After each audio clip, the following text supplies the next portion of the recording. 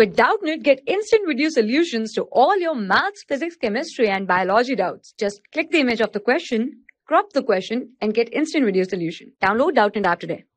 Hello everyone. So the question is, the hollow shaft, fill in the blanks, is then a solid shaft of same mass, material and length. So mass, material and length of solid shaft and hollow shaft is same. We need to comment on its stiffness.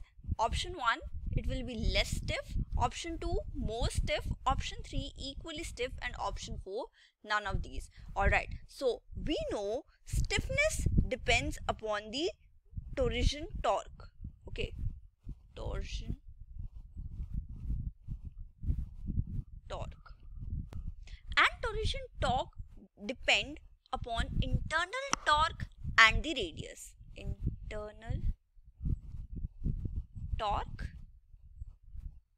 and radius. Alright, so if we write the formula for torsion couple of shaft, it will be equal to, torque is equal to TR upon J. Alright, where J is constant of torsion torque, that is J is equal to pi d raised to the power 4 upon 32. This is constant of torsion torque. Alright, so the expression for torsion torque after substituting the value of constant becomes torque is equal to TR 32 upon pi d raised to the power 4, and for a hollow shaft it will become pi torque is equal to TR 32 pi d1 raised to the power 4 minus d2 raised to the power 4. Alright, and from this expression we know that d1 raised to the power 4 minus d2 raised to the power 4 is less than d raised to the power 4, because in this case we are taking just the outer ring, and in this case we are subtracting the inner ring as well.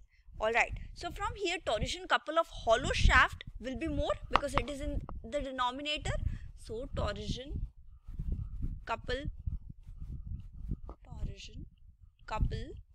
of hollow shaft